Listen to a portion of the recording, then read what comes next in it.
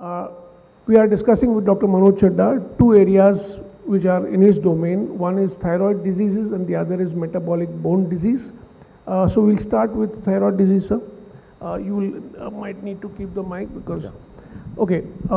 First of all, we'll discuss hypothyroidism, and sir, your take on the presentations and what presentations do we miss as family physicians? We know the standard presentation obviously, but what do we miss?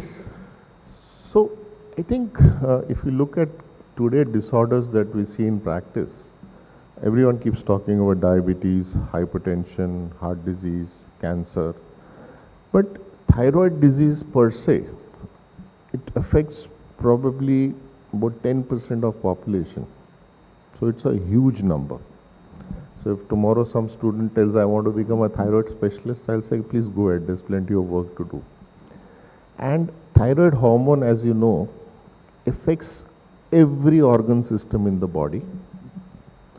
So every doctor should know something about the thyroid.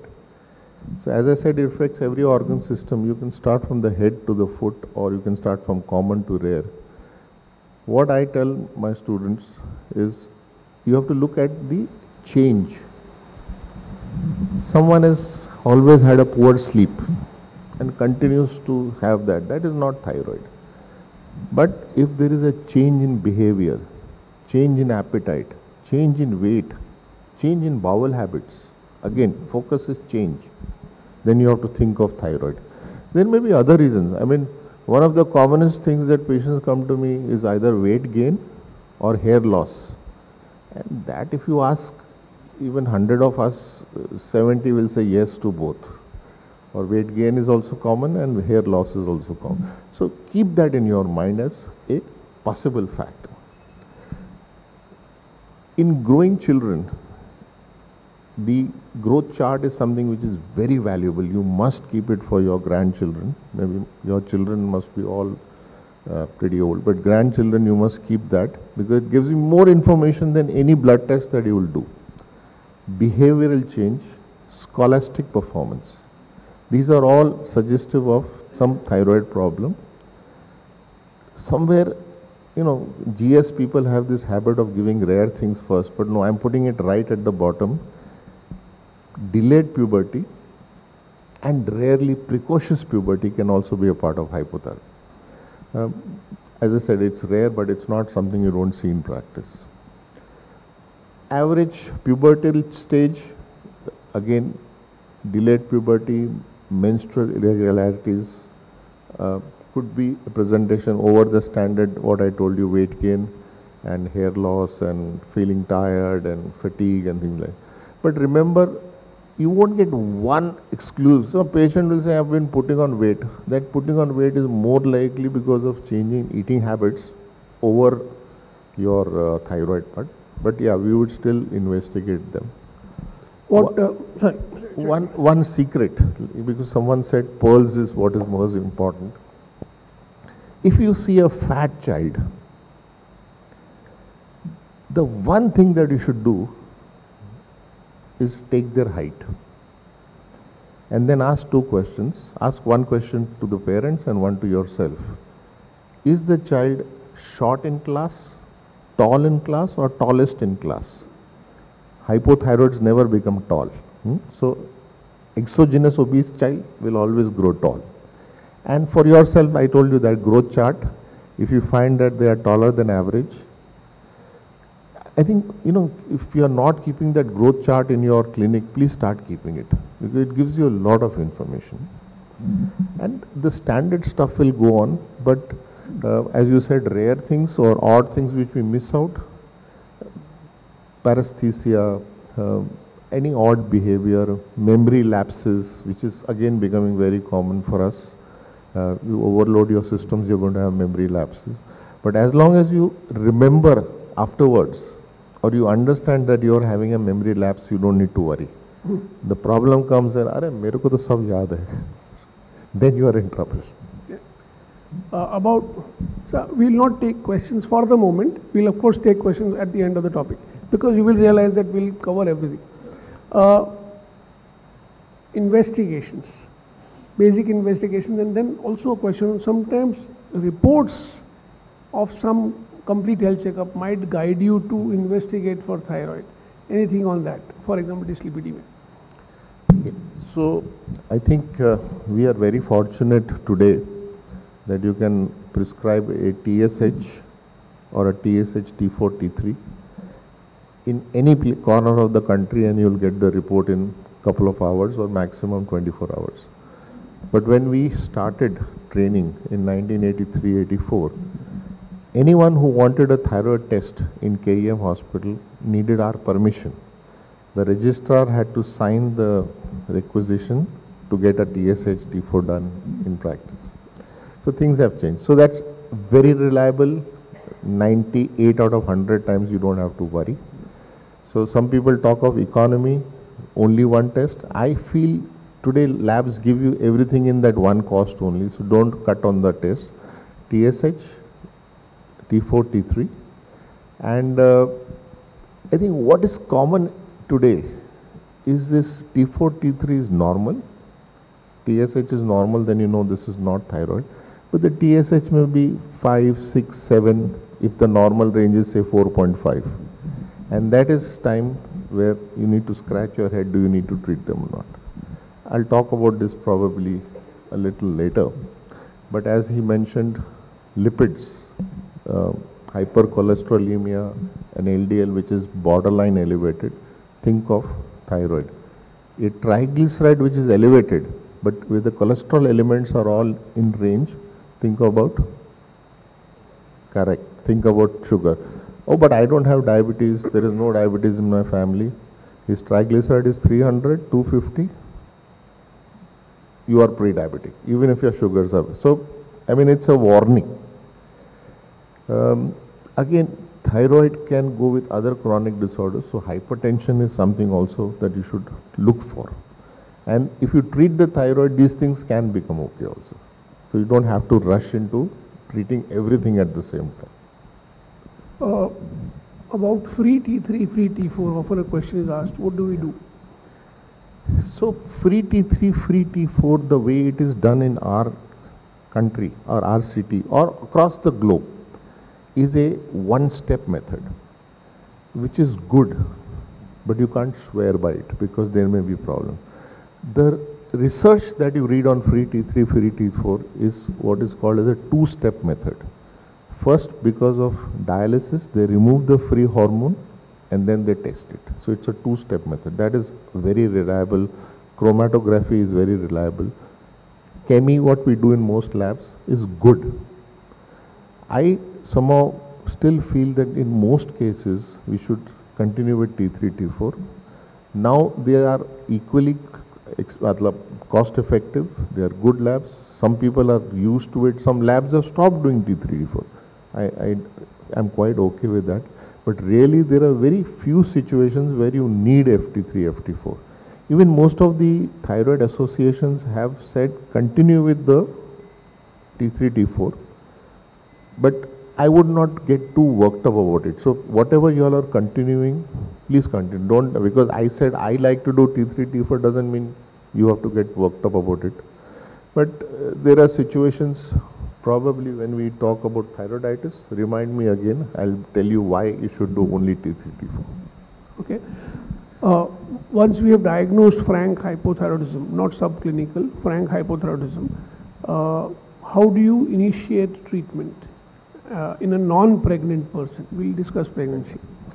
Okay, so, unlike diabetes or hypertension or cholesterol or calcium, there are so many options available. In hypothyroidism, good old thyroxine is the only treatment as of today, and your carry home is to continue with using thyroxine. It has to be started in a small dose in the 40 plus. Assume that they have underlying ischemic heart disease. Go slow, and worse the TSH, the slower you need to go. Elderly the patient, slower you need to go. Yeah, it's different if you have a 15, 20, 25-year-old. You can start with the full dose. But otherwise, There is no hurry. Take with small, say 25 or 50 micrograms, and keep on building up. The average requirement for a thyroid patient is 1.7 microgram per kg body weight. So keep that in mind. But again, I repeat, there is no hurry to normalize TSH. You don't know how long that patient's TSH has been like that. So it's like your car on a winter morning, stationary for the last few days. You don't straight put it in the third and fourth gear. You put it on, you wait for some time, then you go to the first gear, second gear. So similarly, take your time. We say 4 to 6 weeks before the next increment. And that is the time you need to do the test again. No idea doing test every 2 weeks because TSH takes time to come down. This is very important. 1.7 micrograms per kg body weight. So what he said is that if you have a 25-year-old female who comes with hypothyroidism and she is 60 kg, you may straight away start 100 micrograms, for example, based on the body weight, and don't go titrating from low down. But in an elderly, because we can precipitate ischemic heart disease in an atherosclerotic patient, we must go slow and build up the dose. You said about frequency of testing. So can you give us a guideline as to after the first dosing, how many weeks we should repeat the TSH, and should we do T3, T4 TSH or TSH if the cost is different? Yeah, so I said TSH takes about 4 to 6 weeks to normalize. T4 and T3 will come up within a few days.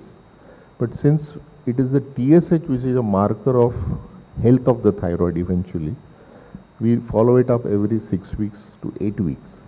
And once they have stabilized, you can do it every 4 to 6 months. Okay. Provided the weight remains constant. See, people are nowadays in this weight loss business.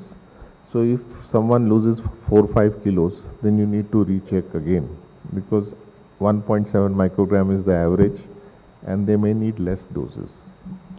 Having said about what is the maximum dose you have ever used in hypothyroidism due to Hashimoto's? So there are outliers. Senior endocrinologists will give you a figure. I am saying I have used up to 400 micrograms. So there is no upper limit. But anytime when you cross 1.7 micrograms, you need to first look for compliance. Thyroxine, it has to be taken on an empty stomach. Food interferes with the absorption. So if you are taking it after a meal, if the patient doesn't follow this empty stomach business and nothing to eat after that for half an hour, the absorption can vary from 35% to 85%. So it can be really variable. So you have, before you say, oh, this is not working, you ensure that the patient is taking the tablets, taking it on an empty stomach, waiting for half an hour, because they take it on an empty stomach and then they have that nimbu pani or tea chai. or chai or what fruit juice or whatever. So that gap is very, very much necessary. If I can add one little pearl again, what I do to ensure that my patients are taking it properly, भूल जाते हैं, वो बच्चों का जल्दी होता है. Ask them to take an empty bottle. Thyroxine always comes in a colored bottle or now in an opaque bottle because light can affect it. Take an empty bottle. Sunday morning, the dose, say normally it would be 7 tablets a week, whatever dose we have. That 7 tablets on Sunday morning go into the bottle. Monday, Tuesday, Wednesday, Thursday, Friday, Saturday.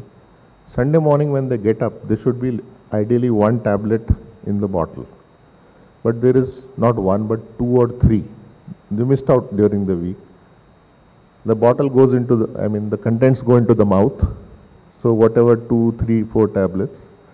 And it's pretty safe. I've had a handful of patients in these years who have told me, Doctor, आपने कहा था Sunday को bottle खाली कर देने का. So I do it every Sunday. So there is a company which came out with this once a week business. Didn't become popular for other reasons. Don't encourage your patients, but see to it that they take the full dose. Good old days, we had only 100 micrograms available. So we have been trained to treat patients with 100 micrograms. Now the younger generation has got 8 strengths. So they can very easily say, change the bottle. I still continue with that weekly dose, like that KEM thing about don't waste money, patients are all poor. So that still continues. But don't waste, you can adjust the weekly dose. Some people, when they titrate doses, they will say take 100 Monday to Friday, take 150 Saturday, Sunday, etc., etc. So these are personal quirks, or these are... No. So these are personal quirks, right? What we need to remember is thyroxine has a half-life which is nearly 7 days. So unlike blood pressure tablets or diabetes tablets, where you can't say they take half today and one tomorrow. But with thyroxine, you can jolly well do it. The weekly dose is what is important. So you can do it every day, absolutely correct, or you can do it like what you said, 100 every day, 150 on one day, miss one day. Those are all, but please try to keep it simple. Monday, Wednesday, Friday, Saturday take 150, Tuesday, Thursday, Saturday take 125. Those, as long as you're on the same page with your patient, it's fair enough. I repeat, it is the weekly dose which is important.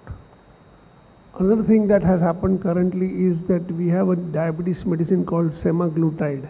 Yeah. And there is a problem with those who are taking thyroxine and semaglutide. Can you elaborate? Okay, so semaglutide has to be taken on an empty stomach with half a glass of water. Nothing to take after that for half an hour. It can follow after half an hour with the thyroxine tablet. Now, half an hour for semaglutide, half an hour for thyroxine, it may become a torture for those who need the cup of tea early in the morning. The way forward is, number one, if you get up at night, tell the patient to take the thyroxine anytime, 2 hours after dinner. So there was in between a couple of papers which talked about thyroxine at bedtime. The problem is, number one, most of us eat very late dinner. Number two, people eat early dinner but end up having a snack or a tea or a coffee at night. So it is 2 hours after the last meal. It's not dinner. Your dinner may be at 7 p.m. and then at 10:30 you have your cup of tea or coffee. Then it doesn't work. So these are the three options. After semaglutide, at bedtime, if there is a 2-hour gap, or in between if you get up. Which other medicines like pantoprazole, PPIs are often taken by patients before breakfast? Is there an interaction between thyroxine and PPIs, and can they be taken together or no? No. So with thyroxine you ensure that there is nothing around it. So PPIs and your antacids and all that should be away. So AKT patients on rifampicin before breakfast, PPIs before breakfast, everything has to be away from thyroxine. There are some fancy patients who get fancy family physicians who give fancy full thyroid supplements like thyroid extract, for example. I don't know what are they, but there is something like that. What should we tell the patient? Discourage them or? So thyroid extract came up in the 60s and the 70s when there was no thyroxine. It's an animal extract. Please avoid prescribing that. Thyroxine, when you give a standard brand, so we don't like to change brand. If a patient is on brand A, we let it be. Doesn't mean that the B is bad. Patient is on B, let them be on B. And if it's on C, let them be on C. If I could stick my neck out, yeah, please. Generics and thyroid treatment don't go together. Generic thyroid medicines or generics? No, generic thyroid medicines. Okay. First of all, there isn't much cost difference. I don't want to get into the argument about generic versus innovative. But for thyroid, I'm sticking my neck out because the production of thyroxine is not something which anyone and everyone can do it. So please stick with the standard, whatever brand you are comfortable with. Lastly, about placebo supplements. In every system we have placebo supplements. Now there is Thyrovel. I'll take a brand name. Yeah. Thyrovel is commonly prescribed. Should you withdraw that Thyrovel or let the patient enjoy it? So it's, let's say, supplementation is a part of our prescription nowadays. Along with that, there is some amount of marketing gimmick. So this one brand that you just took the name is promoted for thyroid because it contains tyrosine. Everything, any protein, your milk, your standard stuff contains tyrosine. So there is no great advantage to it. Having said that, it's not going to hurt your patients. You got preparations containing selenium, because that is another hot thing. The problem with supplement is we don't know which one really helps them. So please go ahead and use it in intelligent doses, and don't think that it is the answer to all your problems. Because one of the big things nowadays, along with reversal of diabetes, is reversal of thyroid. And I can even claim, I do get patients over the years, sir, आपने उसका thyroid का गोली बंद कर दिया था. We'll discuss subclinical hypothyroidism, but more often than not, these patients don't need treatment. Tushar has given a prescription. I see it and I said, नहीं, अभी उसने लिखा है तो why should I break my head? Continue it and continue. That's how it goes on. I see patients on treatment for 20-25 years. बचपन से चल रहा है. And then I stop the medication. And things are good. And then some other person comes, third person comes. So there are wrong prescriptions. You can stop. I don't claim to cure thyroid, but there are people who do that, So we don't go in that direction. We discussed dosing of thyroid and diagnosis of thyroid in non-pregnant. Now let us come to pregnant. First of all, tell us the criteria for diagnosing hypothyroidism in pregnancy. Okay. So number one, hypothyroidism in non-pregnant state, TSH more than 4.5, and then T3, T4, anti-TPO, वगैरह वगैरह. In pregnancy, we still take the cutoff as 4.5, but over the years we have been sort of doctrined. It's there in our mind that we want a target of 2.5.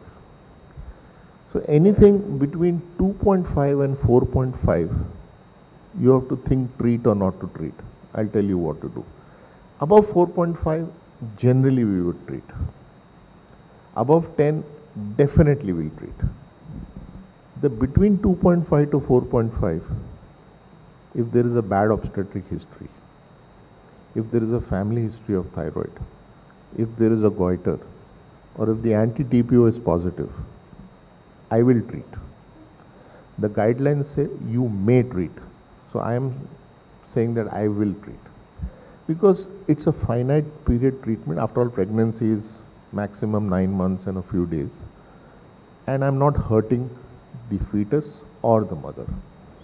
And it's not an expensive treatment. So all said and done, either I'm not doing anything great, or I may be doing something very great for the fetus, but I'm not hurting the mother. So 2.5 to 4.5, you may treat. Above 4.5, you must treat. In pregnancy? In pregnancy. So in pregnancy, 4.5 or more. In non-pregnancy, 4.5 or more may come under subclinical, which we will discuss, subclinical hypothyroidism. So in pregnancy, once you start treating, say at 4.5, what is your target? And do you go slow in pregnancy also, titration wise, or you start at 1.7 mics per kg? So the target is to get below 2.5. We don't go slow. We are in a great hurry. So this is absolutely opposite to what I just said 10 minutes ago. So we can start with 1.7 and review within 3 to 4 weeks. Now the TSH to begin with may be 7, 8, 9, 10, 11, 12, or it may be 50, 60, 80, 100. But we start with that same 1.7, but review within 3 to 4 weeks. One of the major question that will come up or still comes up to you is, should we terminate the pregnancy? Good old teaching was that no, this thyroid is very dangerous and you should terminate the pregnancy. And even today, we have this argument with gynecs, obstetricians. I think most endocrinologists now agree on the fact that there is no reason to terminate pregnancy because of hypothyroidism. The only time I agree for termination is when I find that the patient or the parents, that means grandparents to be, doctor साहब आप guarantee देते हैं कि बच्चा normal होगा, so then it is beyond the scope of a doctor. You see, we are not here to give guarantee. We are here to give decent care, standard of care. I, sort of go on the defensive. Otherwise, I am repeating, there is no indication for terminating a pregnancy for thyroid. Parents don't want it, galti ho gaya. I just had 2 weeks ago, Dr. Hinduja told me there's one patient pregnant. So as usual, madam ka patient aata hai. I said, okay, we'll do a video consultation. And we are now into August 22. So she delivered in January 22. And I said, you are pregnant again? He said, हाँ हो गया अभी. So then I don't go too much into it. I said, fine, we'll treat you. But generally, you always have 2, 3, 4 years gap. So, but there is absolutely no issues. Treat them. And now, I think more and more doctors are getting interested in treating thyroid in pregnancy. And if you all have access to it, because I'm sure you can do a better job than obstetricians, because they can play havoc with the treatment dose. So again, what he said, I'll just crystallize it for you. In a pregnant hypothyroid, definitely without doing any antibodies, start thyroxine at 4.5 TSH or more, even if the T3, T4 are normal, and target the TSH to below 2.5, and the dose will be 1.7 micrograms per kg body weight, starting dose. You don't go low and go up slowly, and every 3 weeks, maybe 4 weeks, you will up-titrate the dose as per necessity. In a known hypothyroid who is already on 100 micrograms and is planning pregnancy, not yet conceived, what do you say? Excellent question. I think that's something, the crux, which is more often. So when they are planning pregnancy, you ensure that the TSH is below 2.5 prior to pregnancy. Patient goes away, is going to come back in the next 2, 3, 4 months. There are 2 things to do. One, if possible, when they conceive, get a TSH T4 or a free T4 done immediately. If, however, for some reason they cannot get a test done or they cannot get back to you, the standard advice is at the confirmation of pregnancy, the dose has to go up by 30%. That is a part of normal pregnancy requirements. So how to do 30%? We are not mathematicians. The simple answer is 2 tablets per week. Bada dene ka. Whatever the dose is, 2 tablets per week they need to increase. So twice a week they can step up the dose till they come to you, and then you can do the proper adjustments. So this concept is very easy. 7 days ka 30% is 2 days approximately. 1/3, yeah. So 2 days you have to, 2 days ka dose, if the patient is 75 per day, you just give 75 plus into 2, 150 extra per week if the patient conceives and then comes to you. Without doing the TSH, you must increase and then do the TSH after 3, 4 weeks. No. So this is if it's possible to do a TSH tomorrow morning, please do it. But if it's patient is outside or not near you and cannot come back to immediately for follow, you can give the standard standing instructions, as it's called. Okay. During during pregnancy, unlike non-pregnant state, the dose may increase from 10 to 40%. So tell the patient in advance that don't worry, because every time they come and you say, हाँ थोड़ा dose बढ़ाना पड़ेगा, they'll start getting worried. Pre-warn. So this is a normal part of pregnancy requirements. I'm going to take the car a bit in reverse.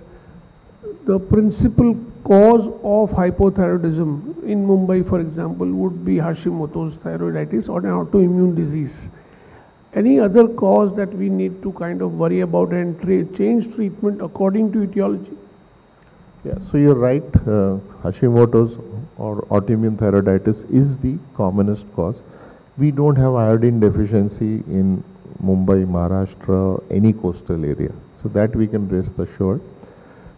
One of the controversies that continue from 70s till today is should we be taking iodine? It's iodized salt. Without going into it, the answer is yes. The other reasons for hypothyroidism are actually all rare. Commonest is post-surgery, post-radioactive iodine, sometimes a pituitary problem. In this COVID era, we have started seeing COVID-induced thyroid problems, which probably we'll take it up later. Okay, about salt, you said iodized salt. So one question that we must ask every patient in history taking is what kind of salt they are taking, because it's very fashionable to take unusual salts, like Himalayan Different salt, colored salts. different pink salt, etc. So you must ask them, and iodized salt is probably very important. About diet in hypothyroid, many people say don't eat cauliflower, cabbage, So what is the advice? Okay, that's one of the few things that really irritate me. So as students, so I'm talking of the 70s, we were taught that if you give kilograms of cabbage to that little rabbit, they get a goiter. Because cabbage contains certain goitrogens. If you were to translate that into 70, 80, 90 kilo human beings, then you should not give them tons of cabbage. But the normal person takes 100, 200, 300 grams of cabbage. Nothing happens. So cabbage, broccoli and cauliflower and all that, don't bother. The other thing I tell my patients is, if you are a diabetic, I'll say don't eat sweets, batata vada, fried stuff, because by eating that you can harm yourself, and by not eating that you can do good for yourself. In thyroid, if I don't eat cabbage, my thyroid is not going to become okay, and if I eat cabbage, my gland is anyway not working. I'm taking thyroxine. It is not going to hurt it also. So whatever is prevalent at home, please do it. There is no specific dietary advice to be given to thyroid patients. We go to subclinical hypothyroidism. Just to introduce the topic, subclinical has nothing to do with clinical manifestations. Subclinical has to do with high TSH but normal T3, T4. And the high TSH probably would be defined as 4.5 to 10. That is the definition of subclinical hypothyroidism. Is that the correct definition, or more than 10 bhi chalta hai? Yes, more bhi 10 chalta hai, wo bolenge, but let's stick to 4.5 to 10 first. Okay, so that is how, now when a patient comes to you who has, say, weight gain as a symptom and has a TSH of 8 or 9, and this patient has been told that you have to start medicine and comes to you for advice, in which situations, and I would request you to give us a list, in which situations would you start thyroxine, and in which would you not start thyroxine and just repeat the TSH after a duration? Okay, so let's start with the most common reference in clinic. Weight gain, TSH is 5.5, 7, 8, whatever it is. And the patient is relieved because the doctor told them, तुम्हारे को thyroid है, इसलिए weight बढ़ रहा है. So now my responsibility is over. It is between the endocrinologist and the thyroid gland. I am not going to do anything about it. Weight gain by itself through a leptin mechanism raises the TSH. So the TSH is not responsible for weight gain. The weight gain is responsible for the TSH. So you need to take care of that, number one. The second commonest reference is the perimenopausal lady. Again, yeah, she has weight gain, water retention. You know, standard what we've been taught, hypothyroidism, water retention, puffiness of face, rings have become tight. These patients also don't do well with thyroxine replacement. I have seen thyroxine 50, 100, 150, 200 micrograms also. They become toxic, but that water retention and the morning puffiness of the face will not go. That is a progesterone effect. That is a salt retention effect. It has nothing to do with thyroxine. So clear cut that pure weight gain and perimenopausal ladies will not do well with thyroid replacement. The other place, before I say when to replace, is the elderly patients. You know, the 80 and the 90. So it's not unusual to see 75, 80 years old coming to you. That mild TSH elevation, 5, 6, 7, 8, 10, 12, 14, with a normal T3, T4 does not need treatment. As a matter of fact, there are some Jew-based studies, not Indian, but Jews, that if your TSH is high and you are about 90 plus, you are likely to live longer than someone whose TSH is normal. So that probably is a protective mechanism, let's put it like that. But all said and done, if you get a 75-year-old patient with a TSH of 6 or 8 or 12, don't rush into treatment. Because question that you need to ask is, what am I trying to treat? Don't treat that report, treat the patient. Sometimes, you know, the patient has been brainwashed that they have thyroid. 45-year-old lady, perimenopausal, 7 kilos weight gain, TSH is 6. नहीं doctor मेरे को बोला है कि thyroid ही है. Then we do what is called as a therapeutic trial. As the name indicates, it's a trial with a therapy. But then your therapy should be single. You are giving vitamin D, calcium, B12, this thing, that thing, and thyroxine, and then saying patient is better. No. You try everything, and patient is not feeling better. Then you give thyroxine in that dose, 1.7 microgram per kg body weight, for a finite period. Please understand, if there is a deficiency of calcium, you don't wait for 2 years to see whether the patient is improving, or vitamin D or B12 or iron, for example. So similarly, thyroxine deficiency is there and you are convinced, patient is convinced, give a therapeutic trial, but for a finite period. Okay, I will wait for 3 months. If at the end of 3 months patient has not improved, forget the reports, patient has to improve, then please accept that your diagnosis is wrong and we'll look for some other cause. So these are indications not to start thyroxine. You want to start thyroxine, number 1, strong family history. Number 2, I'll just remind them so that their focus is there. We are talking about TSH between 4.5 and 10, and when to start thyroxine in these patients. Yeah. Correct. So when to start? Strong family history. If you have 2 or 3 reports, 2.5, 4.1, 6.3, a rising TSH is a indication to start treatment.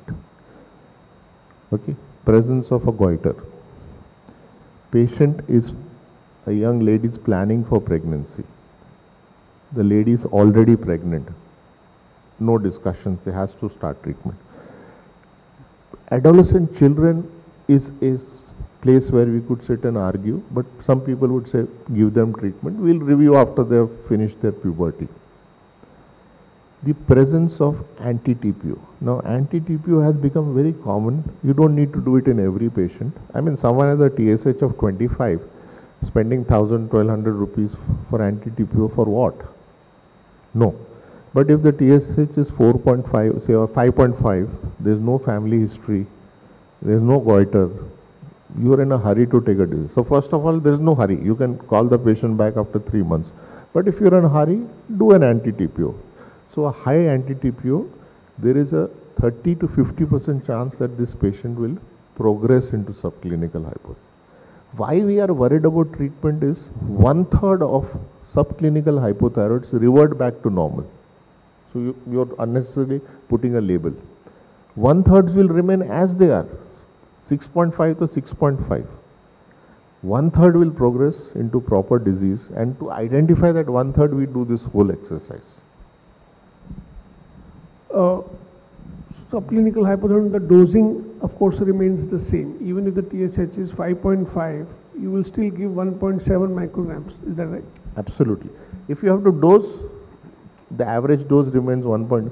Yeah, you may not start with 1.7, you may start with 1. But you keep in mind that once you take a decision to treat, see, I see sometimes prescriptions of 12.5, 25. Now that is not allopathy. Let's not go that way. Because what you will do in that process is, See, after all, the thyroid is working and it is producing thyroxine. By giving thyroxine from outside, you are suppressing the body's thyroxine and not making much difference to the TSH. He was talking about TSH in the elderly. So, is there, are there recommendations saying that the normal values of TSH should now be extended to 7 in the elderly, or no such thing? No. The normal is still the normal. Still the normal, okay. What if you do see newborns? That is interesting because we try to encourage newborn screening between day 2 and day 5. So those who get to see newborns, screen for TSH, T4. T3 should not be looked at because in newborns the conversion of T4 to T3 is defective. So you will always get very low values. And the normal TSH in a newborn is it's up to 30, not 4, not 5, not 10, up to 30. So some neonatologists, newborn specialists will say, let's repeat it after week 10 days. No alarm, no pains. But if it is 5, 6, 8, 10, you just forget it. It is normal. We now go to hyperthyroidism. The commonest hyperthyroidism that we see, barring the viral thyroiditis, is Graves' disease, which is another autoimmune disease. And first of all, can we clarify whether, when you said family history of thyroid disease in a subclinical hypothyroid, does Graves count as family history? It is family history of thyroid disease. It is not family history of hypothyroidism.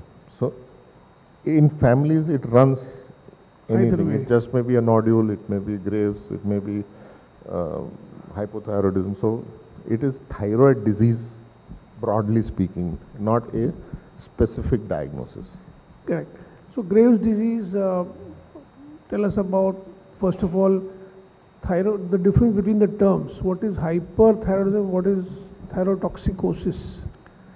Yeah, so if some of you have heard me talking about hyperthyroidism, will know the answer. But that's one of the pearls that you should carry from here today. Why do we need two terms when for hypothyroidism we say only hypothyroid? We never have a second term of it. So thyrotoxicosis is the term that we use to describe the clinical situation that the patient comes to. Weight loss, palpitations, tremors, sweating, feeling very hungry, not sleeping well, the standard toxic symptoms. You do the blood test, T3, T4 are elevated, TSH. We didn't discuss the control of the thyroid, but I'm sure you know that one goes up, the other goes down. So this is the thyrotoxicosis syndrome. Now, why do we need hyperthyroidism? Hyperthyroidism is a state where the gland is hyperfunctioning. Hyperthyroid, the gland is hyperfunctioning. So then someone will say, but obviously the gland is hyperfunctioning, then only they'll get thyrotoxicosis, no?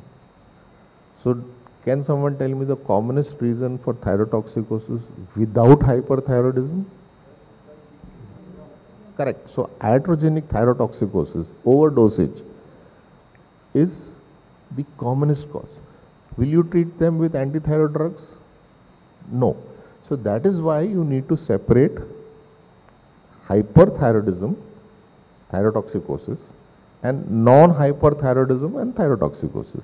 Because hyperthyroidism needs antithyroid treatment, non-hyperthyroidism needs what I call time pass.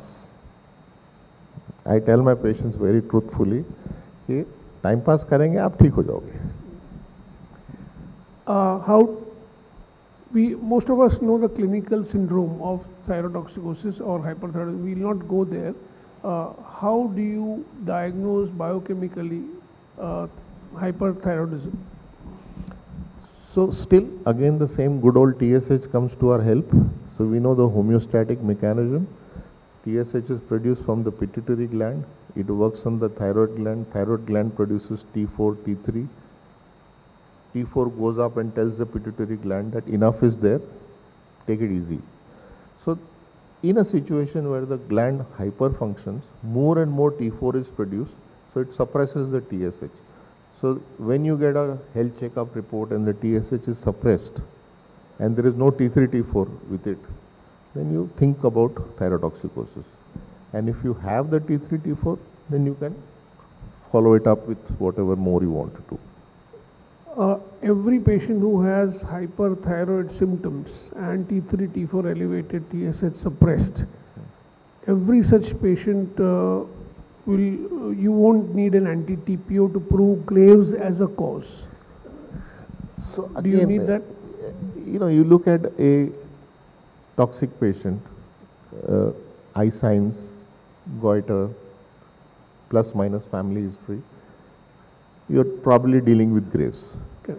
Now, if you are a doctor who wants all the investigations done for your patient because you have to fill out a pro forma, please do it. But otherwise, you don't need an anti-TPO for diagnosis.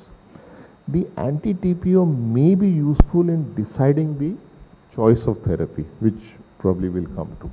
Okay. So any other specific investigations that you want to do in hyperthyroidism? So I'll tell you what not to do. Again, like I said, because I have a pro forma to fill out and I have a hospital that I want to please, I'll say anti-TPO, not necessary. I'll say ultrasound thyroid. If there is no goiter, what are you doing ultrasound for? And the worst investigation is a thyroid scan. One is thyroid scan is not available in your clinic next door. The patient has to go to a big hospital. And what are you, see, Dr. Bhandarkar used to say three things. When you write a prescription for investigation, what are you looking for? Okay, how is it going to help the patient? Who's going to pay for it? I mean, I have a research lab and I need to do A to Z. Okay, do it. But you pay for it. Or get your research unit to pay for it. And don't harm the patient. I mean, just because I'm in a big center and I want to do a biopsy in everyone or put a needle in everyone, don't harm the patient. So keep that in mind and then do what you want to do. So sonography, thyroid scan, very restricted use. And we used to have this argument with our nuclear medicine people whenever we had a common meeting, and one of our endocrinology, I still remember somebody from the US in 2001, Mumbai was doing the endocrine conference, and Dr. Ved Gosai was speaking from the US, and then our nuclear medicine person, Dr. Krishna, was supposed to speak. And Dr. Gosai already said, absolutely useless investigation. So it becomes very difficult. So yeah, unless you have a nodule or you're worried about thyroiditis or something, but routinely Graves, please don't ask for scan. So how do we then, hyperthyroidism has several causes. One is Graves, one is toxic nodule, solitary toxic nodule or multinodular toxic goiter. So when do you suspect toxic nodules or multinodular goiter causing hyperthyroid? So you've got thyrotoxicosis, you feel the neck of the patient, there is one bump, one lump, that's a toxic nodule. And if it's more than one, or if the nodule is palpable and the rest of the gland is palpable, as Dr. Samsi used to teach us, that becomes 1 plus, more than 1. So it is multinodular goiter. And our fingers are not as good as the new sonography machine, because if you do a sonography for anybody, large number of us will have thyroid nodules. You don't need to worry about this. So I would say what your fingers can feel are significant. What the sonography machine picks up is really not significant. So Graves, toxic nodule, toxic multinodular goiter, you have probably covered up 95-98% of hyperthyroidism. What you have left out is a rare pituitary tumor, TSH producing, which can cause hyperthyroidism. So important that in a hyperthyroid patient with high T3, T4, important to check the thyroid gland, the neck, palpate the neck, more important than in hypothyroidism, because as you know the management is different when we'll discuss that for all three of them. Now treatment, management, I'll just give them one brief. There are three ways to treat Graves' disease. One is anti-thyroid drugs, one is radioactive iodine, and one is surgery. Three principal ways. And so what is your first choice in a standard Graves' disease? So standard Graves' disease, we all agree now that medical treatment is the first choice. The other things can follow up in the sense if it's a large goiter, it's not going down, patient has to get married, patient cannot follow up with you, then we look at ablation. That means either surgery or radioactive iodine. But for most people now, medical treatment is the preferred line of treatment. It's very simple. Again, there are two classes of drugs, but we use only one because the second class can cause severe liver damage. So propylthiouracil is not used except in the first trimester of pregnancy. You forget that. Carbimazole or now methimazole. Methimazole is used in the US, carbimazole is used in India. Carbimazole gets converted to methimazole in the body. So that's the thing. In hypothyroidism, I said go slow, build it up slowly. Here I'm saying the opposite in hyperthyroid. Give the full dose and come down slowly. The investigating part still remains the same. We don't follow it every 10 days or 15 days. But start with, so the standard dose is 30 milligrams of carbimazole or 20 milligrams of methimazole. We could give it, we normally give it in 3 divided doses till the patient stabilizes. But there are people who would say, no, give it as a single dose, because although the half-life in the blood is less, but within the thyroid, it takes care of 24 hours. So you can give it as a single dose also. What you need to remember is all the complaints that we talk about will not get corrected with the antithyroid drug, because antithyroid drugs will act right away, but the circulating thyroxine will take 5 half-lives to clear out.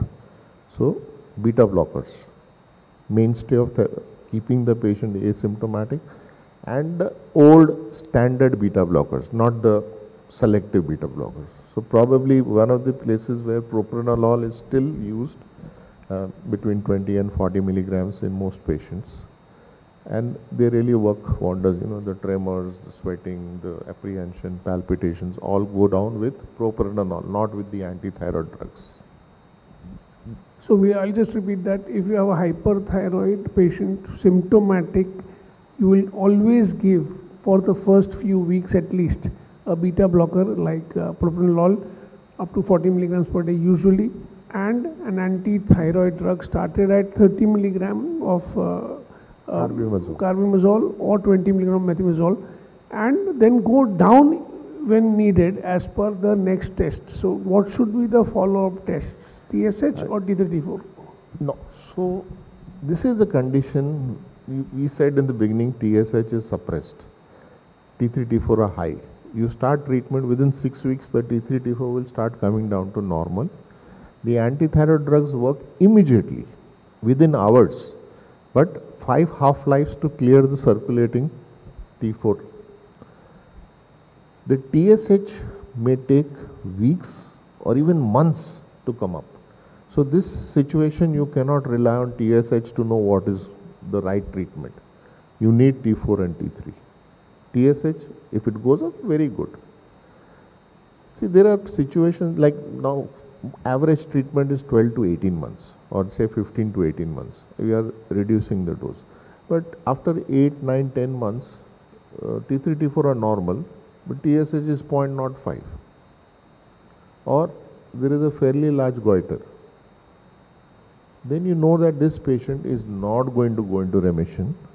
Then you start thinking of the ablation or really long term. So now I said 18 months, but we give treatment for 5 years. We've given treatment for 10 years also. With antithyroid drugs? Yeah, because most of the side effects of antithyroid drugs, fortunately, occur in the first 2 months of treatment and are not serious except agranulocytosis, which is idiosyncratic. It is not dose related. It doesn't give you a warning. One of the things we keep doing is checking the CBC again and again. The CBC you can check for your satisfaction and to see the hemoglobin. But tonight the count is, white count is 8,600. Nothing stops it from tomorrow morning becoming 860. That is why at least tell them that this is a possibility. Very rare, but something like this happens, that you get a sore throat, you spit out blood, you get fever, please come back immediately. So just repeating this very important thing, when you prescribe carbimazole, one thing that while prescribing you should tell the patient is that if you develop fever or any infection like sore throat, please stop the carbimazole and maybe do a CBC and come to me, or come to me immediately, whichever is convenient. About dosing adjustment, you said we start high, 30 milligrams or so, and then go down. At what levels of T3, T4 do you start going down? So, you know, if the T4 was 15, 16, 18, T3 was 250, 350 or whatever, and now it has started coming down. Once it touches the upper limit of normal, you can start reducing the dose. Whether you reduce 5 milligram at a time or 10 milligram at a time, it's okay. You know, we didn't say in thyroxine, if we are over treating and you want to reduce the dose, don't make it half. You know, sometimes what happens is the patient is on 125 or 150 or 100 and the doctor just makes it 50 because the T3, T4 have gone high. Don't do that. Go down by say 10%, 20%. And the other common mistake that we didn't, I didn't mention was that when you do the blood test, if it is going to be done in the empty stomach early morning or after breakfast, don't give the tablet on that day. Give it after the test. Because invariably what happens is the tablet is T4, and if you are doing a free T4, you will get a report which is sky high. TSH is normal, T3 is normal, and then there is confusion. So on the day of the test, no tablet. However, if the test is going to be done post lunch, late in the evening, then the tablet can be given. So 4 to 6 hours you may have disturbance in the T4 levels. So, as you said, many labs will tell you, okay, TSH karana hai, empty stomach pe karayenge. Please don't agree to that. TSH can be done anytime. Any time of the day. Yeah. Yeah, so we were talking of reducing carbimazole. Every 2 months you can do the test, and gradually, there is no great hurry. See, unless sometimes what happens is, patient is frankly toxic, you started treatment, 2 months down the line, TSH has become 25, T4 has become 3, 4, T3 has become 100, 120 or 75. Then you need to take a decision, cut down by half, or did I make a wrong diagnosis, and then review your diagnosis. If the diagnosis was correct, it was Graves' disease, when will you stop suddenly, abruptly? No, I'll never stop it You'll abruptly. I will always taper it off. Okay. So like I said, I'll do 30, 20, 10, 5. But sometimes I would do 30, 10, 5. And very rarely, let me tell you what we were taught. I don't know, how many of you have heard block replace regime? Yeah, so those who have less hair have heard about it. You are younger then. But block replace, as the name indicates. So this came from Japan. They said that these anti-thyroid drugs have got immunosuppressant action. Hashimoto's, Graves are immune diseases, autoimmune disease. So continue the carbimazole for at least 12 months in the full dose. But obviously the patient will become hypothyroid after 3, 4, 5 months of treatment.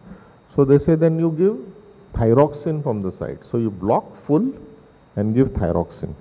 We don't do that because nowhere else in the world was this confirmed. So we don't follow that. But there are occasions where patient says, no, I will not take radioactive iodine, I will not get operated. But you can't keep the patient on carbimazole, but the minute you bring it down, the patient becomes toxic again. So you need to adjust between say 5 and 10 milligrams of carbimazole, small dose of thyroxine, or you have patients who are not going to follow up regularly with you. We do that also sometimes. And in children, sometimes we do that. So these are, just at the back of my, like you said, GS people have this thing of giving some rare things always. But it's probably in my practice, say out of 100 or 200, I would do it in one patient. Just to tell you, it's rare, but it is a possibility. So because you see someone has given neomarcos also and thyroxine also, doesn't mean he's a fool. He's doing block, replace. Correct. Okay, so you said you will gradually taper off the therapy. As we know that any autoimmune disease can go into a remission. So Graves' disease can go into a remission when you will need to stop the carbimazole, and after stopping, sometimes the Graves' disease comes back, sometimes it doesn't. So what is the recurrence rate? Okay, so you started treatment, you started tapering, patient is doing well, very happy, weight gain, everything is back. So there are certain things which indicate to you that this patient is likely to be good forever, which is about 40-50%, not 80-90%. It's about 40-50% remission. No goiter, a goiter which goes down on treatment, a patient who responds quickly. So if the TSH is 0.05 at the end of 12 months, highly unlikely that this patient will go in remission. A anti-TPO, so that's where I said anti-TPO becomes useful, is anti-TPO is strongly positive. This patient in its natural, so the natural history of Graves is that about 30% of them will become hypothyroid with time. So if the anti-TPO is positive, so remember anti-TPO is a marker antibody. It doesn't hurt the thyroid, it doesn't stimulate the thyroid. Those are all different immunoglobulins which we can't do it in our labs. Stimulating immunoglobulins, growth promoting immunoglobulins, blocking immunoglobulins. Those we don't have in our lab, so we have only anti-TPO. Earlier we used to call it AMA, now it is anti-TPO. So that can give you an idea that this patient is likely to go into remission. The opposite side, a nodule is there, multinodular goiter, large goiter. These are unlikely to ever go into remission. So repeating, because this is very important, if you do treat most family physicians will refer hyperthyroid patients and treat hypothyroid patients. That is I think the general rule, that they will not treat themselves hyperthyroid. But if you have a hyperthyroid patient and comes to you for follow-up, if the medicine is off, remember that they can come back with the same hyperthyroidism, occasionally with hypothyroidism.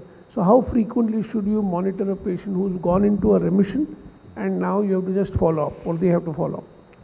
Yeah, so that's good news. Patient has gone into remission. So what I would do is 3 months,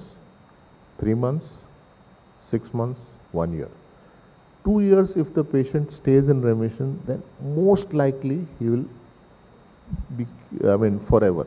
But the first 2 years are critical, and one of the commonest things they discuss is, sir, आजकल बहुत stress है, बहुत tension है, इसके लिए हो गया.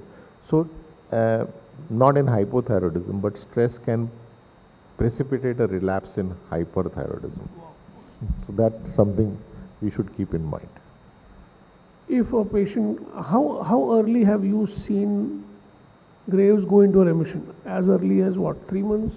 Oh yes, as early as 3 months, but again, I think treatment should continue at least for 9 months.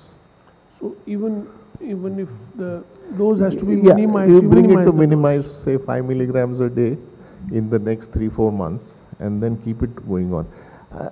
Again, there is no absolute reason for that, but it's just that a teaching that at least for 9 months. Correct. In your experience, you said the earlier the remission occurs, the lesser is the chance of a relapse. So in your experience, if a remission occurs, say in 3 or maybe 6 months, when will the relapse occur, if it occurs?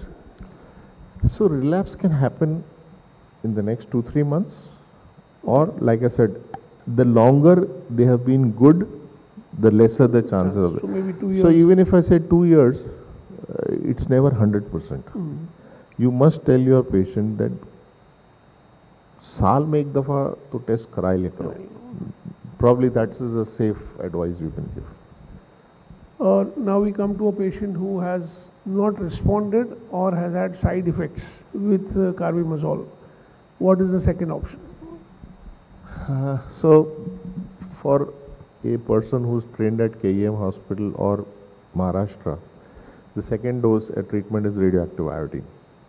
The reason I said KEM or Maharashtra is because in other parts of the country, especially the north, people feel, the professors used to feel that radioactive iodine is very bad. So PGI Chandigarh, BHU, Banaras, they would not like to give radioactive. They encourage surgery. But for me, what I have been trained, radioactive iodine is safe, one shot method, get over with it. Dr. Bhandarkar used to say, patient comes to you hyperthyroid, your duty is to get him down from hyperthyroid, whether it is euthyroid or hypothyroid doesn't matter. Hypothyroid is so much easier to treat, it's a safer disease. Hyperthyroid can be dangerous, especially as you grow older. 30, 40 it may not make a difference, but when you have 50, 60, underlying ischemic heart disease, arrhythmias, sudden death, all are known with hyperthyroidism. So we are very clear, radioactive iodine is a one-shot method. It's done at one of the large centers. It can't be done in your clinic or in my clinic.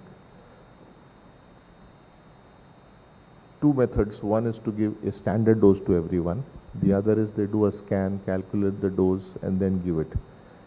At the end of the 2 years or so, the outcomes are nearly the same, so it doesn't matter. Radioactive iodine all over the country comes from BARC, Mumbai. It leaves BARC Saturday morning. Now, depending upon how far your center is from that Turve center, it will reach you in 2 hours, it may reach you in 24 hours, it may take you 36 hours. And it has to be given to your patients immediately. So, most hospitals will call the patient Saturday evening, Sunday, max Monday. So, you will find private centers, they work on Sunday and they have a Monday off for this reason, because radioactive iodine or any other radioactive tracer in India comes only from BRC. There are some people who import it, but for us practical purposes it is BRC. So how does it reach Delhi, for example? Yeah, so you have the lead cases by air, it reaches Delhi cargo, from there it will be sent to all the other centers. So anywhere in India, it will be between Saturday morning to Sunday evening. Wow. It will reach there. So it decays, the iodine 131 has a half-life of about 7 days. So it has to be given within the first week and preferably in the first 3 days, because the activity will go down otherwise. The students might not know the radioactive iodine. How is it given? Orally? Is it a tablet, liquid? Okay, what? So radioactive iodine is actually liquid. Earlier on we used to say, I used to talk to my patients saying that 2 drops in a Coca-Cola or a juice. Nowadays what we do at the hospital is they put it in a capsule, just 2 drops or a drop, and the patient swallows the capsule, goes home. 2 or 3 things to be told to the patient in advance. No public transport, no public places, no office, no kitchen. You can be at home, you can be with your family, but don't hug small children. Now, why all these things? Because the word radioactive is associated with it. Now, let me tell you off the record, this is all nonsense. The International Atomic Energy Commission came up these rules 40, 50 years ago. The radioactive iodine that we are giving, I-131, gives out 2 radiations, beta and gamma. Gamma is actually not harmful and is the one which comes out and we use a camera to catch the radiation. The radiation which is harmful is beta. Beta is the one which destroys the gland, which we use for hyperthyroidism. For diagnostics, it is the gamma ray. It's a gamma camera which picks up. And if you were to take a paper and keep it in front of the neck, the beta radiations can't even cross this paper. So really, why we need all these precautions, we don't know. But for 5 days, you have to follow it. That is the rule of the International Atomic Energy Commission. No physical contact, stay away from children, no going to the kitchen, no public place, no public transport. This is compulsory. Anything related to urination, not defecation? Okay, so you go, instead of flushing once, flush 3 times. But really it doesn't make much difference. Fair enough. Sorry? Oh yeah, I mean, yes, you would use it. We avoid in children and we avoid it in pregnant ladies for obvious reasons. But what we were doing 30, 40 years ago today has changed. In the sense, if I get a 12-year-old girl, I'll give radioactive iodine. No. The only thing you need to do is avoid pregnancy for 6 months. So childbearing age is not a contraindication, but pregnancy is a contraindication, and desire to become pregnant is a contraindication. Okay, so that is radioactive iodine. After giving the first dose of radioactive iodine, how many patients require a second dose?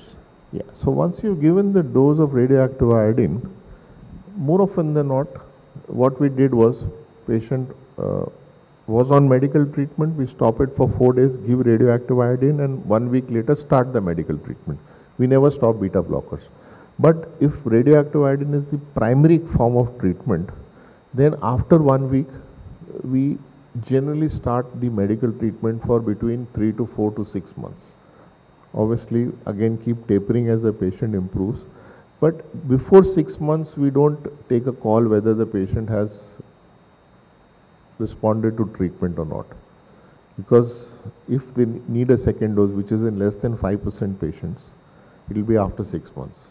And less than 1% need a third dose. But generally 95% people do well with 1 dose. Obviously, you want to select your patients. If it's a large goiter, multinodular goiter, radioactive iodine doesn't work. And then these are the people who should go for surgery. We'll come to that. Again, as he said, very important to remember, if a hyperthyroid patient is going for radioactive iodine, you will stop the methimazole possibly, but you will not stop the beta blocker if it is going to, if he needs that for his symptoms. And after the radioactive iodine, you will always restart carbimazole or methimazole and continue it for a few months. So English, you see, sometimes, I don't know how many of you have done MCQs in your lifetime, but in medicine, always, never, these are very dicey things. Often, commonly, rarely, these are words.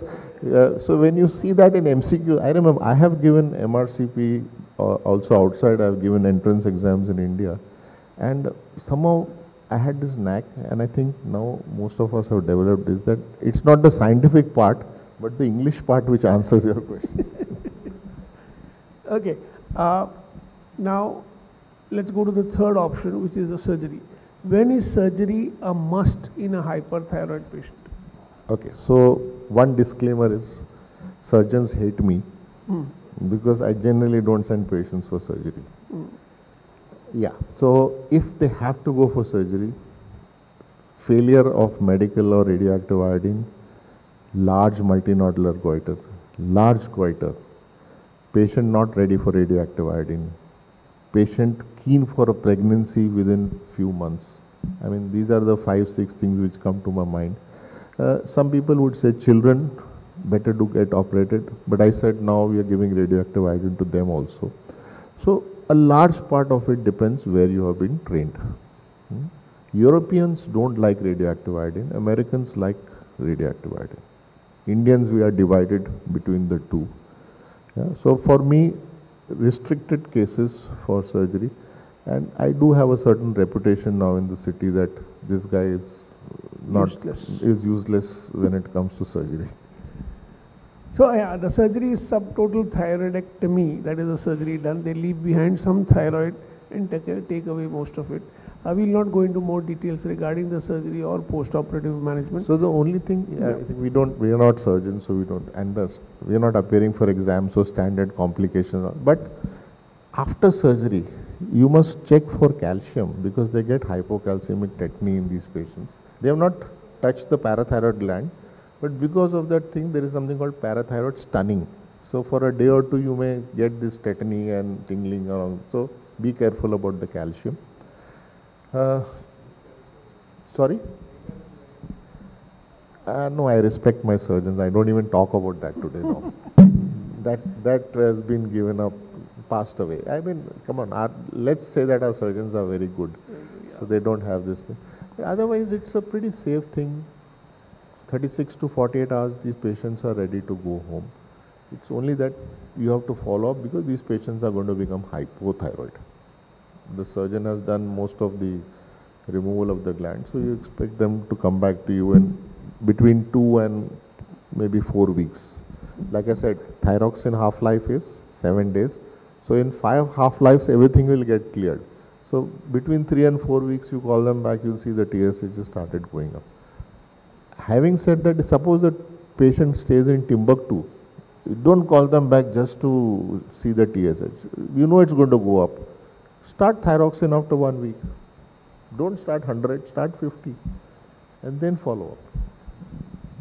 So again, after radioactive iodine, gradual burning or the destruction of thyroid gland occurs, and as he said, by 6 months the patient often becomes hypothyroid.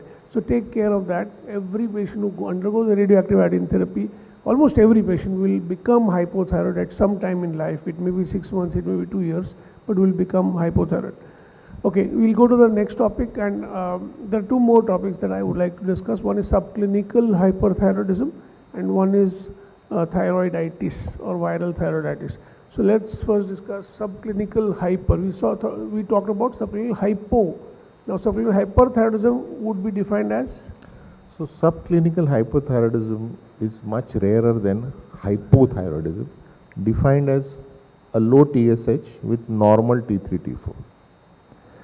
So we say that these patients are asymptomatic, but not really. If you were to check up, you will find some little tachycardia, they may be losing weight, they may be a little behavioral change, some irritability.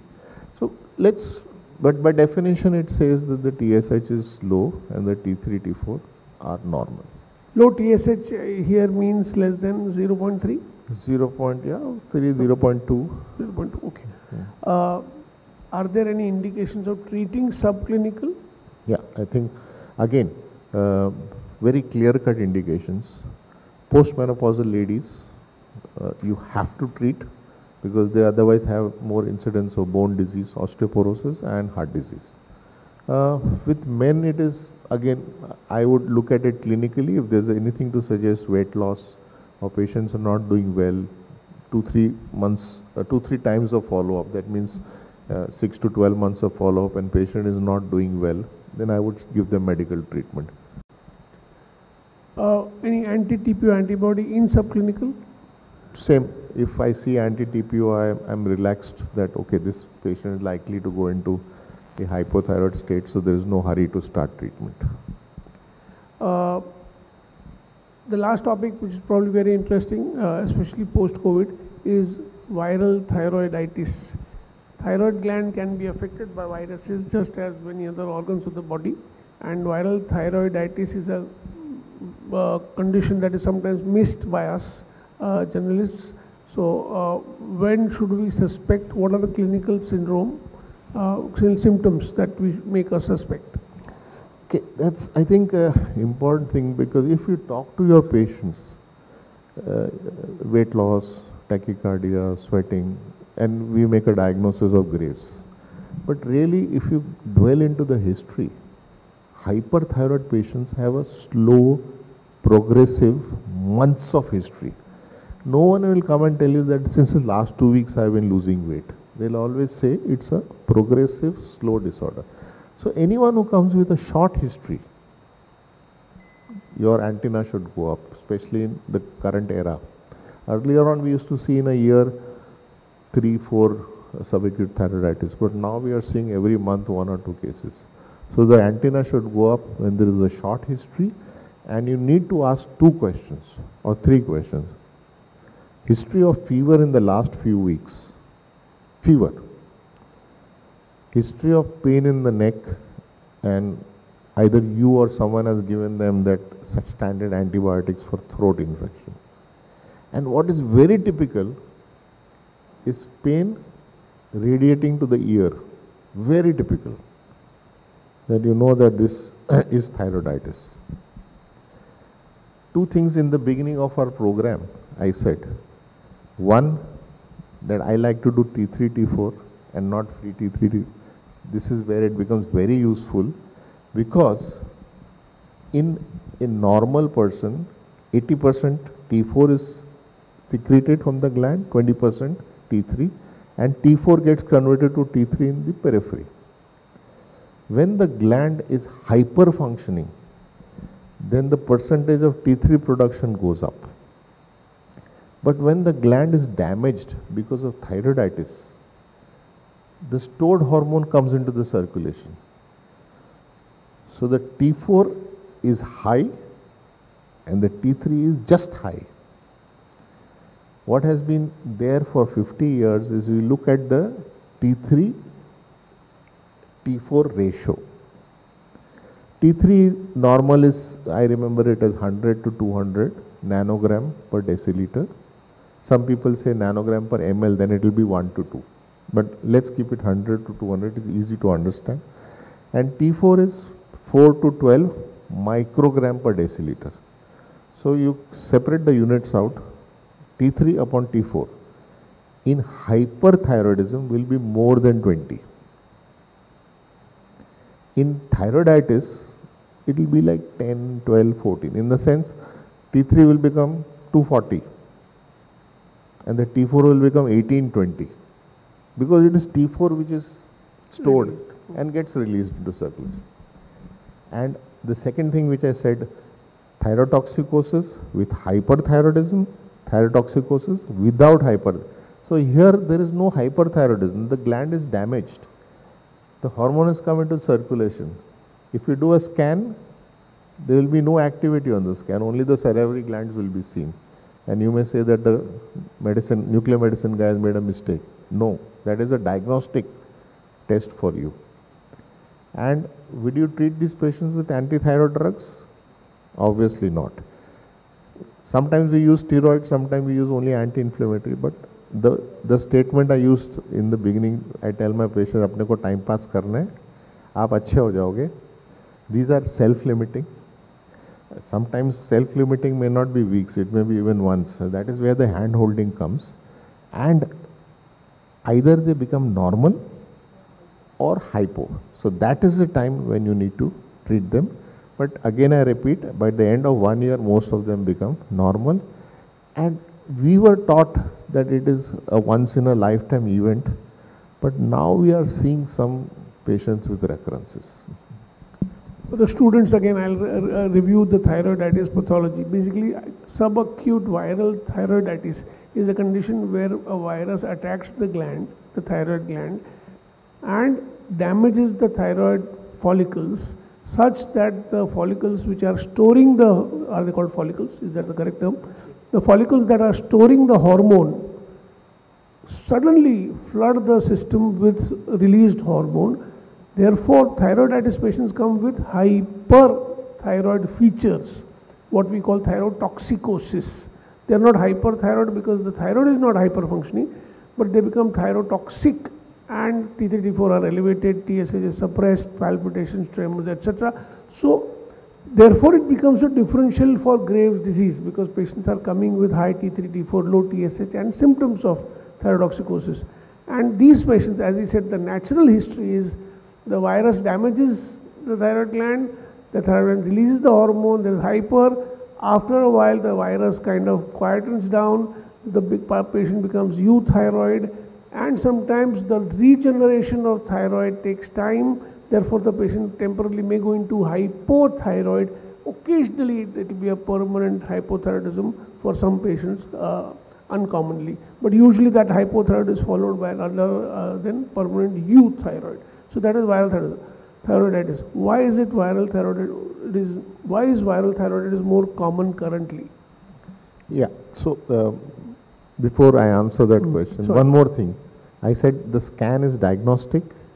Two things which you can do in the blood, which will give you an answer. Besides the T3, T4, TSH, ask for an ESR. How many of you rely on an ESR in your practice? You still do? Okay. I don't do it. But if you have subacute thyroiditis, besides malignancy and tuberculosis and collagen vascular, so there are very few conditions where the ESR is 100 plus. 100 plus. Yeah. So you could have a ESR of 30, 40, 50 for 1000 conditions or practically every condition, starting from anemia, to cough, cold things. So the viral thyroiditis, for obvious reasons today, because we are worried about the coronavirus, which has been known to affect the thyroid. So that's why I said we are seeing more often. But otherwise it's been around. I mean, the other viruses are known to also affect. So this is what we are discussing is subacute thyroiditis. There is another rare condition called acute thyroiditis, which you can get a staph infection. You see an abscess formation. Those are all rare, and they're the presentation is like you would see it an abscess somewhere else. You will get it here. So there's nothing great. You can have a tuberculous thyroiditis, but these are all rare. The common thing for us is viral thyroiditis. So investigations wise, WBC count will be high in viral thyroiditis. Neutrophils will be high, even though it's a viral infection. It will look like a bacterial infection from the CBC. ESR, CRP will be high. T3, T4 will be high. TSH will be low. And anti-TPO will be negative. Anti-TPO will be normal. Because this is not an autoimmune condition. Correct. So we'll come to therapy now. What is your take on the treatment? So most patients, the attempt should be to use non-steroidal anti-inflammatory drugs. I mean, I'm happy just using aspirin. But if there is severe tenderness, classically they'll tell you that evening rise of temperature. And somehow we have been taught evening rise of temperature is tuberculosis. Yeah, so we start looking for tuberculosis. Then we are not satisfied, we admit them, put them on parenteral antibiotics. Because unless you think of this diagnosis, you will not pick it up. So I would use steroids in patients who are very symptomatic. Forget the T3, T4 reports. If the patients are symptomatic, patients are very worried, you need to use, say, up to 1 milligram per kilogram body weight of prednisolone, either as one daily dose or split daily dose. And we initially bring it down. So in medicine, there are very few things which work like magic. And subacute thyroiditis, today afternoon, evening in your clinic, you prescribe prednisolone.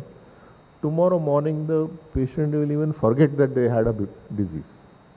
But yeah, steroids we can't give them for long, so we try to taper them. But the tapering has to be in such a way that you don't cause a relapse. We come from, say, 50, 60 milligrams, 40 milligrams, 20 milligrams. Then between 15 and 10, again the patient can go into trouble. So this titration part has to be slow, and it may take 3 weeks, it may take 6 months also. So there are times, when patients or their relatives come back saying, are you sure you know what you are doing? So you have to be very confident. Like I said, in ESR, a scan gives you the diagnosis, and then be patient. Be confident that avoid this temptation. अच्छा ये 4 दिन का augmentin ले लो या 6 दिन का cephalosporin ले लो. You don't need antibiotics. Only steroid.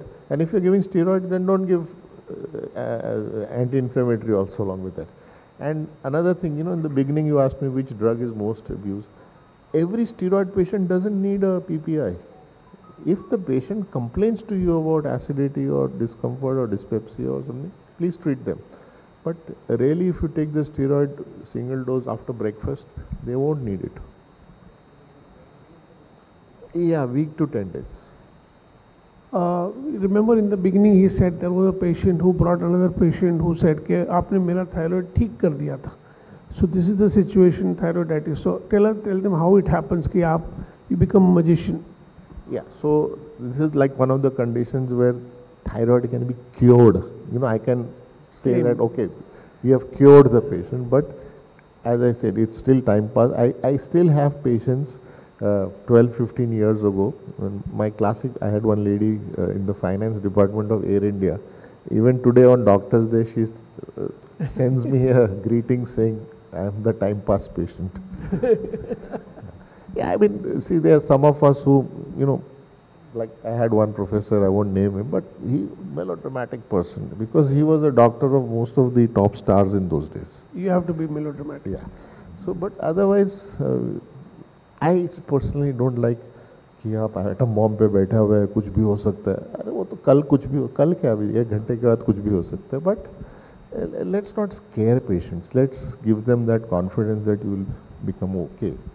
And I'm sure that pays in the long run. So in this situation, we said that the natural history may take a subacute viral thyroid into hypothyroid, and then that patient will become euthyroid. Now, is it our job sometimes when a patient comes to you with a first high TSH report of 15, say, to think of past subacute viral thyroiditis causing this TSH and therefore go into the history and asking, or is there a role of that? You know what I mean? कि आज 15 है, अगर आपने patient को पूछा आपको Covid हुआ था, कोविड के बाद आपको यहाँ गले में दर्द हुआ था या आपको रेडिएशन टू द ईयर हुआ था, should we do that in every hypothyroid patient? I mean, asking one question, as long as you are only asking questions, I am okay with it. But don't get into investigation. Yeah, it is. Yeah. Okay, we go on to the, I think, now we'll invite questions on thyroid disease. Yes?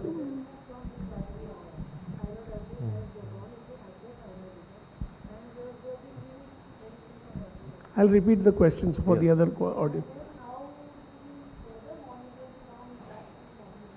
She's asking a natural history of subacute hypothyroid, subacute thyroiditis goes into hypothyroid, and when do you start treatment for that hypothyroid, if at all, and if you start, when can you expect a remission of that?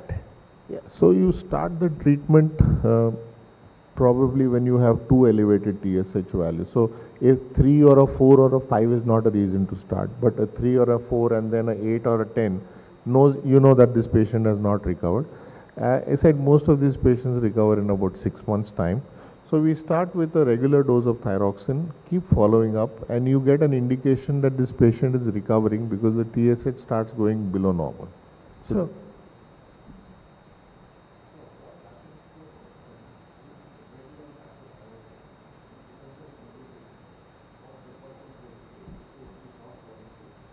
the question is, a hypothyroid patient has been hypothyroid since a younger age and now becomes a senior citizen. Is there any change in monitoring? Or I think the only change is your normal TSH. I said, I mean, if I see a 5 or a 6 or a 7 in a senior citizen, I don't jump to increase the dose. I say, it's fine, let's keep you as it is. But talk to them if they have any symptoms that you can link it to hypothyroid. But if the T4 is 9, 10, 8, T3 maybe 70, 80, 90, I won't increase the dose. I'll just wait. If I may extend his question, he's also worried about possibly osteoporosis. If a patient is on thyroxine, and we know that excess thyroxine can worsen osteoporosis, should you do something about monitoring the osteoporosis? No. So again, I mean, we want the TSH to be normal range. We're looking at the T4 to be normal range. And we understand that as you grow older, osteoporosis is a possibility. So the indications for looking for osteoporosis are separate. Standard industry. Standards not, things. Not modified by this. Yeah.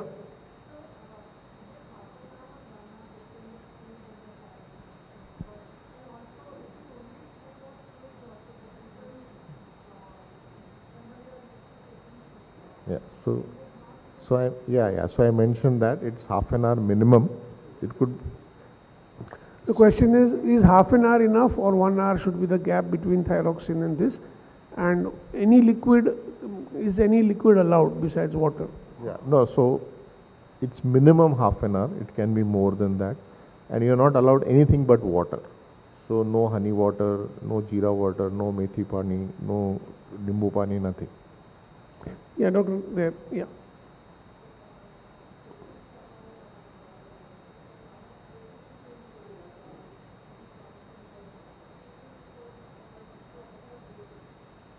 She has weight gain also. The question is the patient remains having weight gain, meaning has hypothyroid-like symptoms, but the TSH is 0.3. Should the dose be reduced or maintained? So if the T3, T4 are normal, and let's say this patient is young or middle age, okay, 60 is still middle age. My definition of middle age is still 50. It varies as you grow older. It's getting pushed every year. No, I would just keep this patient under observation. If, at the other hand, you find some cardiac issue, ECG changes, blood pressure changes, I would, under observation, reduce the dose of thyroxine by about 12.5 microgram and call them back within 3 months for follow-up. Dr. Vakharia.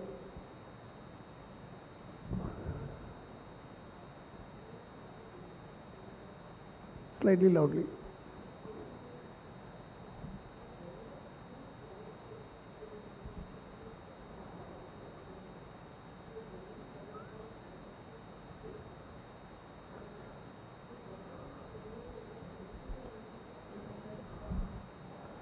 She is asking, in a hyperthyroid patient who can sometimes become go into a storm, thyroid storm, due to a precipitating illness, what care should be taken? I suppose that is the question. Okay, so number one, once the patient is on antithyroid drug, it's very rare to get it. Again, like I said, in medicine it is never, always and never. So you need to be, the symptoms for crisis are the same as for thyrotoxic. There are no separate symptoms. Okay? It's just that they come up suddenly.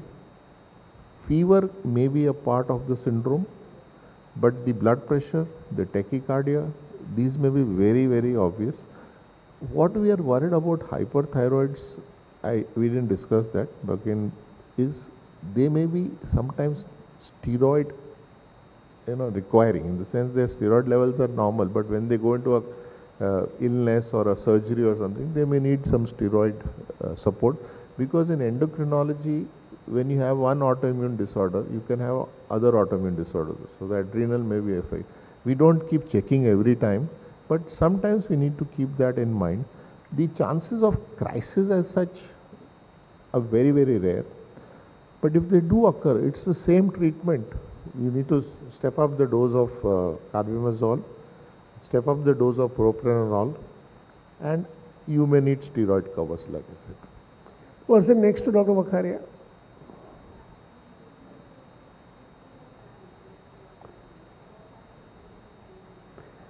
She's asking what happens if we change the brand.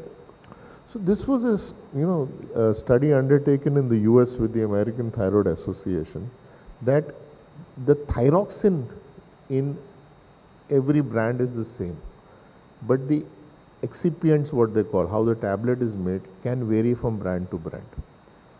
So if you change the brand, nothing may happen, but there may be allergic reaction, there may be certain odd reactions with this.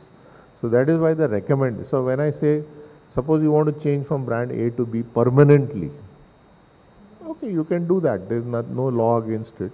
But if you want to go to A to B and then B to C and then you want to come back to A, that is not a good idea. As we know, sometimes a patient will come to you saying, I am allergic to crocin, but I tolerate combiflam. So that can happen. Dr. Shukla.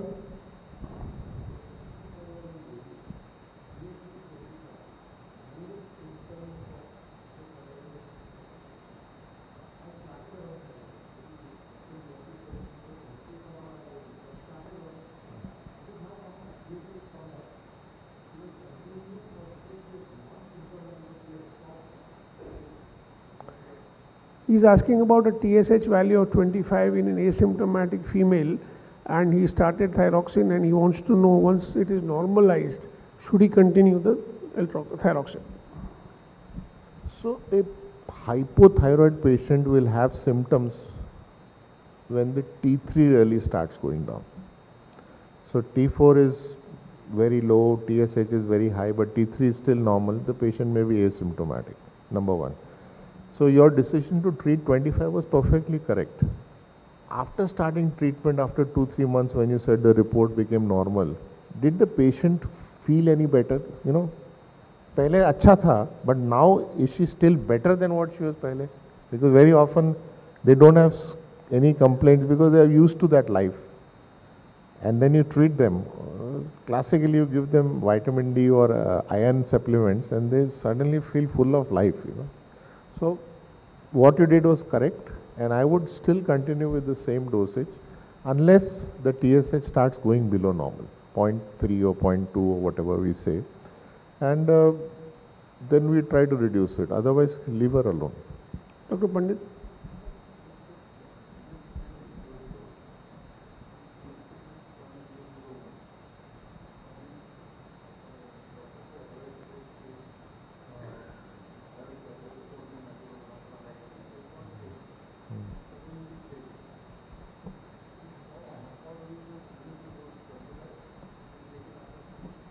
Sir is asking if a patient on 200 micrograms of thyroxine has a TSH of 0.001, should we stop the medicine or should we reduce?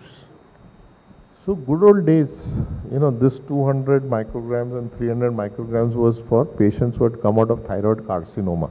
That was the standard of treatment. Now the standard of care is to keep the TSH 0.1, 0.2, 0.3, 0.5 or so. So when you get such a patient, you don't stop the treatment. You want to stop it for 1 week, I won't argue on it, but you need to bring the dose down. And remember that 1.7 microgram per kg body weight, if the patient is taking it properly, then this is the target. 1.7 is average, so you may need 2 also, but try to bring it down gradually. Dr. Seth?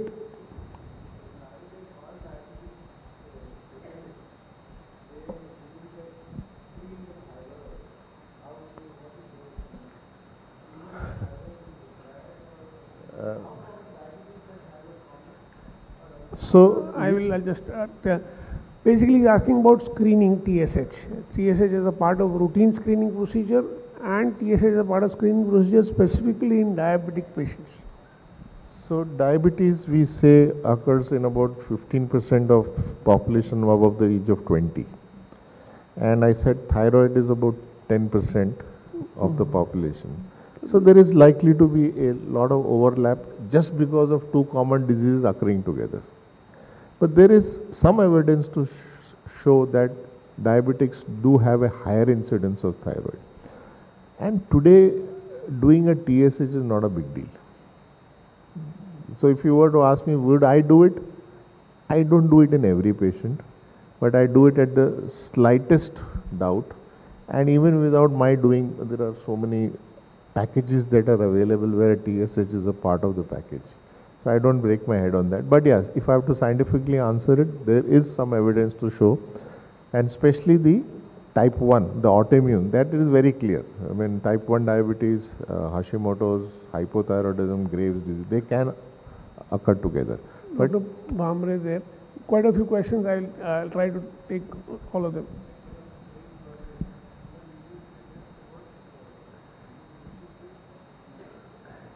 He's asking whether first time detection of high blood pressure with detection of hypothyroidism, as we know hypothyroidism can cause high blood pressure, should we simultaneously start treating blood pressure?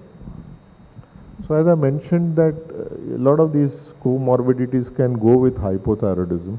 So if the lipids are say 20-25% more than normal, blood pressure is 140, 90, 150, 100 and you're not in a hurry, I would first treat the thyroid, get the patient normal and then take a decision.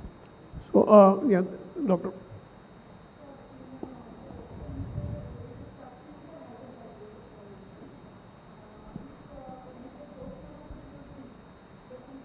No, that was about some hyper only, okay.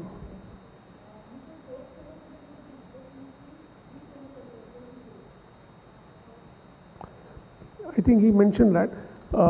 But yeah, she was asking about the indications of giving antithyroid therapy in subclinical hyperthyroidism pre-menopausal. Yeah, so that's right. I repeat, post-menopausal we'll treat. Pre-menopausal and in men, we wait for 2-3 visits. Unless there is something to say that no, this is not right. Even if the T3 for a normal patient is losing weight, gets arrhythmias, tremors. See, medical treatment will not harm and it is worth giving a therapeutic trial. Call the patient back after 3 months and take a decision whether you've done right or wrong. Dr. Hiren?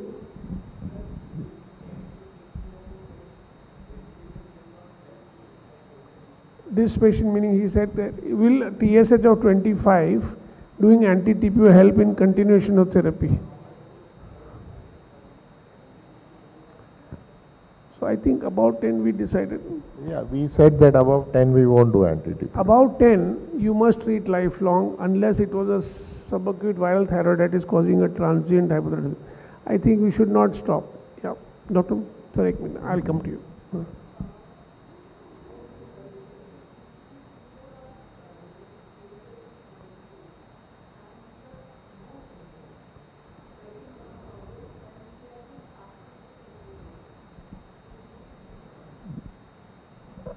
Before you ask, please don't ask questions which have been asked. Please be awake. About 10 TSH, do not argue about asymptomatic. Even if you are a homeopath, you must treat.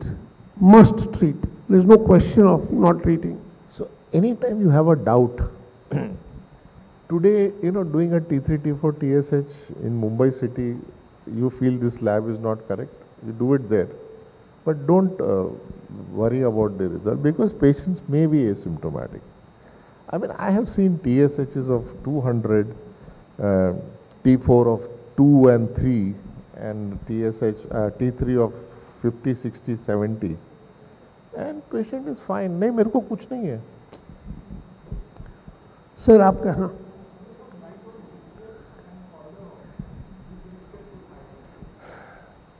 He is asking about this drug-induced thyroid disease, especially lithium and called amiodarone. Yeah, perfectly right asking that question. But probably in your practice, if you see someone on lithium or amiodarone induced thyroid problem, please refer to a physician. Don't get into it. But what is more important for them is how frequently should they monitor TSH in such patients?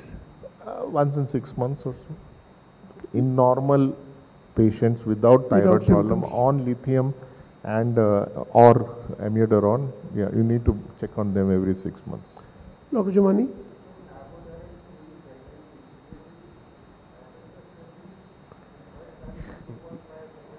Yeah, so it is. He's asking if TSH is trimester specific. Absolutely, he's right. TSH is trimester specific. Don't break your head on it. If you keep it at 2.5, you are taking care of all trimesters. Dr. Sunita? Yeah, so after delivery, if this patient was hypothyroid pre-pregnancy, we go back to the same dosage. If this patient was newly diagnosed, there are two possibilities. One is, the TSHs were 3, 4, 5, 6. They generally recover. They don't need any treatment.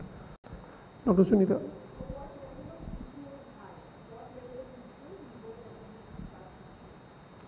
She's asking what TPO cutoff above which we should consider it high. So there are two ways of reporting TPO. One is positive, negative, and one is when they actually give you a titer or a number. A positive is a positive. Only thing is, if it is instead of 9 or 15 or 20, you get a report of 1300, which is probably the upper limit of what the labs give you. Then you know that, the chances of progression to hypothyroidism are much more, the chances of permanent hypothyroidism are much more, but it doesn't decide the dose of your thyroxine. Dr. Devesh, last question.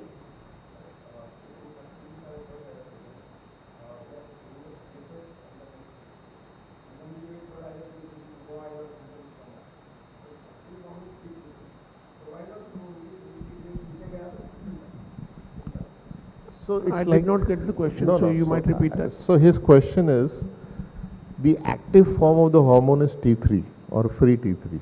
So why we don't talk about T3? We are talking of only TSH and T4. So it's like this, the way I talk to my patient, not to doctors, but I explain to my patients that the TSH actually gives you the overall financial health or thyroid health. And the T4 is like the money in your bank, your credit, you can say. And T3 is the money in your purse. So when you start going through bad times, your credit and your deposits may go down, but you still have money in your purse to live. till a time comes when you don't have enough money for that also. So if you start looking at the money in your purse, then probably it will be too late to know that you've gone into trouble. So the body, the TSH goes up first, the T4 goes down, and finally the T3 goes down. So we can't wait for T3 to go down. No, T3 is last, because that is the most, so the body conserves T3. So in normal person, I said 80% is T4 and 20% is T3 from the thyroid. But once the thyroid starts failing, then these numbers change. It may become even 50-50. Last question, Dr. Kiran Desai, last question.